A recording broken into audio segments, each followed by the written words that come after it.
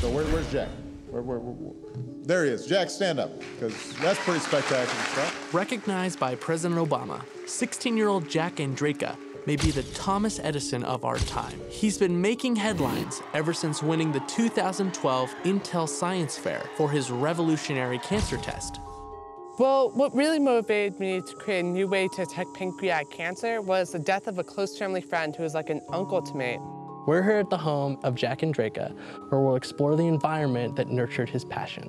He always was very persistent. You know, I think that was like an inborn characteristic of his. We just raised our kids to, you know, be curious and creative. I understand you're a competitive kayaker? Yes, I'm actually on the U.S. Junior Wildwater team. I started really getting into competitive kayaking in 6th grade, so. 6th grade was kind of like me becoming ultra competitive. There was like strong sibling rivalry during science fairs. Like we would compete all the time. Oh my God! So with a lot of things, you know, they might ask questions and we're like, well, figure it out yourself. These days, Jack Andraka doesn't spend much time in high school. In fact, last year, he missed about 90% of his classes. What's he doing?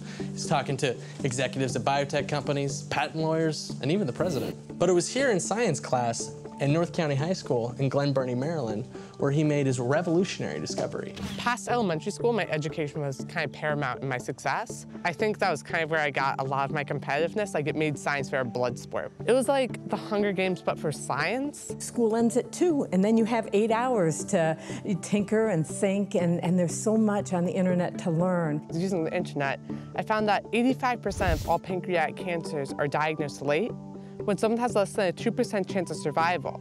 And so also our current method of diagnosis is this $800 test that misses 30% of all cancers and hasn't been updated in over 6 decades. And that's what really motivated me. And so essentially I typed up a list of like the procedure, materials list, timeline, and budget. And I sent that to 200 professors at Johns Hopkins University and the National Institutes of Health. Then eventually one person, Dr. Maitra, finally said yes. And so then I go into his lab for this big interview, and I finally get through this hour-long interview. I answered all the questions, and then finally I got the lab space I needed. Then when he finally got his lab, I just drove him there, and I would just sit out there for hour after hour until my poor little iPod and iPhone would run out of batteries. And after 7 months of like trials and tribulations, I finally got through it all, and I ended up with that one small paper sensor. And so it was really exciting that one day in late winter when he came out late at night and it had worked. Jack's new method of cancer detection uses strips to test blood for high levels of mesothelin, a protein overproduced in people with pancreatic, ovarian, and lung cancers. So what I do is I first get my initial reading, and then I record it, and then what happens is I take some of my sample, and I disperse that cancer biomarker in it. I just pipette out a bit. Then I apply 6 microliters, and you apply it right between the 2 electrodes. I just continuously take this resistance measurement, and it forms a graph.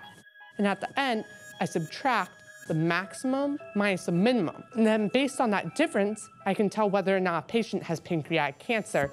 And even in the earliest stages, I can detect it when someone has close to 100% chance of survival.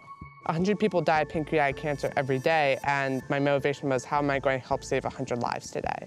Winning at Intel International Science and Engineering Fair was pretty much a childhood dream come true. I mean, that's kind of what got me into science. I just remember, wow, you can kind of be like a superstar with science. So ever since then, it was my dream just to go to ISAF. And when I won the entire thing, I wasn't expecting to win any award. And so it was absolutely crazy, as you could see by my reaction.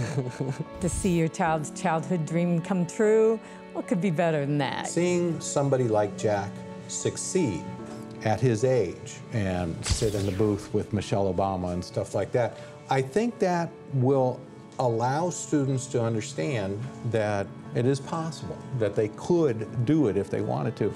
Like it's leaking through the bottom. Ooh, shoot, that is not good. Just don't mind that. One of the most valuable lessons I learned throughout this entire experience is your ideas, like typically as a young person, your ideas don't really get heard, but like as an influencer, your ideas do get heard. Jack was called the Thomas Edison of our time. I think it's very true. Jack, can you share with us a little bit of the backstory? I'm looking at adapting it to these different diseases, because what's so cool about this is it's kind of like a platform for the detection of any biological agent. And that means any disease, ranging from Alzheimer's to other forms of cancer, even HIV, AIDS, and heart disease. I actually don't think I'm a role model in like that sense, but like it's definitely interesting, and I'm still figuring it out. Only on Al Jazeera America. A team of scientists are taking their inspiration from nature. Technology, it's a vital part of who we are. They had some dynamic fire behavior. And what we do. Transcranial direct stimulation. Don't try this at home. TechKnow's team of experts show you how the miracles of science. This is my selfie. What can you tell me about my future? Can affect and surprise us. Sharks like affection. Catch new episodes of TechKnow on Al Jazeera America. Check your local listings or visit aljazeera.com.